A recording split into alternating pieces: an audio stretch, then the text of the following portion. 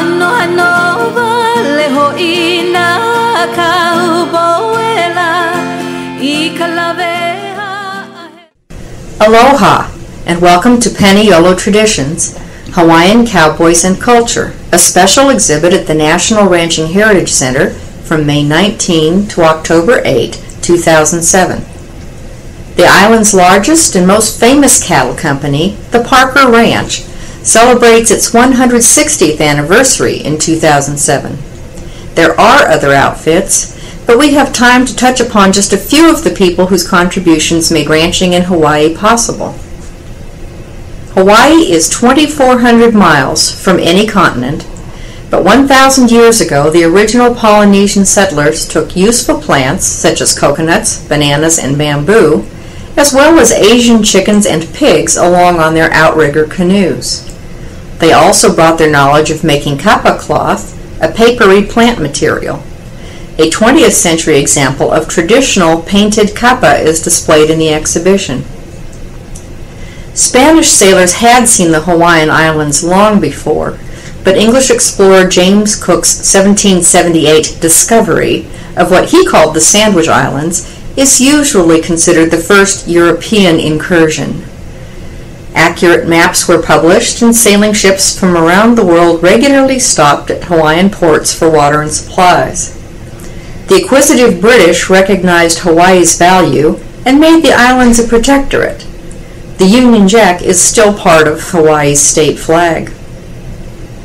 English ship captain George Vancouver bought a number of cattle in Spanish California, and a few cows reached Hawaii in fair condition early in 1793.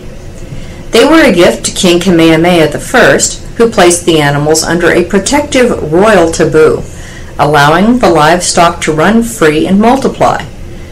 10 years later, more strange new beasts, horses, were brought to the islands from California.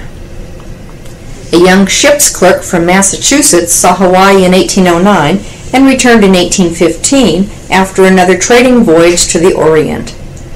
One of few white men allowed to stay, the ex-sailor was John Palmer Parker, whose name was destined to become synonymous with ranching in the future Aloha state. The following summer he married a Hawaiian princess named Kipikane, a granddaughter of the king. Bullock hunting, as it was known back then, began by royal command when the growing herds of wild cattle had become a nuisance. What the Hawaiians needed were skilled cowboys to deal with the animals. In the early 1830s, 3 experienced vaqueros came from California to teach the islanders to work cattle. They brought established Mexican ranching practices, horse equipment, and clothing, and even 175 years later, their legacy is recognizable. Besides gear and skills, the Hawaiian word Paniolo comes from Espanol, Spanish, which is what the Mexican cowboys called themselves and their language. The native Hawaiians soon learned to be excellent cowhands and are known as Paniolo today. The name includes an unspoken acknowledgement of the strength and honor such men have exhibited over many generations. In 1847, John Palmer Parker paid $10 for 2 acres of land at Mauna Kea, the Big Island's tallest dormant volcano. It was a small start to one of the biggest ranching dynasties in American history. But it's the point from which today's Parker Ranch counts its 160th anniversary.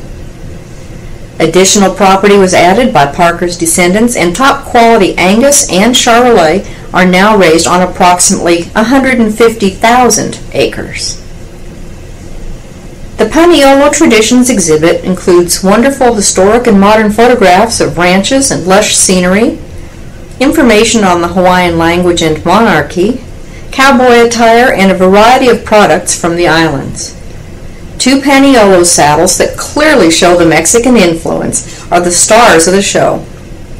This is curator Robin Gilliam Crawford, and I hope you have enjoyed this presentation. Mahalo for visiting.